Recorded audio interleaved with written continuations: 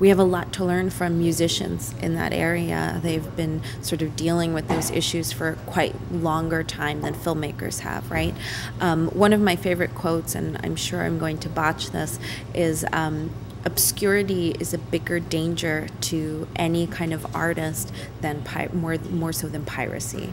And so what that means is that, you know, from a personal perspective, and I can't say this is true for every project or every filmmaker, but I definitely think there's a case to be made for saying that there's more value in one person stealing your video and sharing it with 1,000, 2,000, 10,000 people than having, you know, a little bit of money from 2 people seeing it or having nobody ever see it.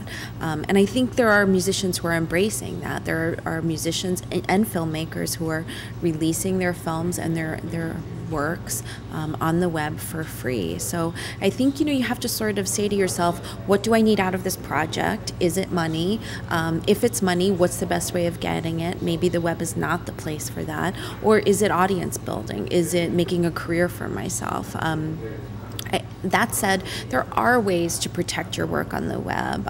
If there wasn't, then all of these established media brands would not be putting their work on the web. So there are ways to protect your work on the web. You just need to do some homework to figure out what those are. There are also paywalls that you can set up for your work. YouTube rentals is a new, you know, sort of common way for a filmmaker to upload a video and have people pay to see it. So there are ways to avoid piracy as well as just giving things away for free.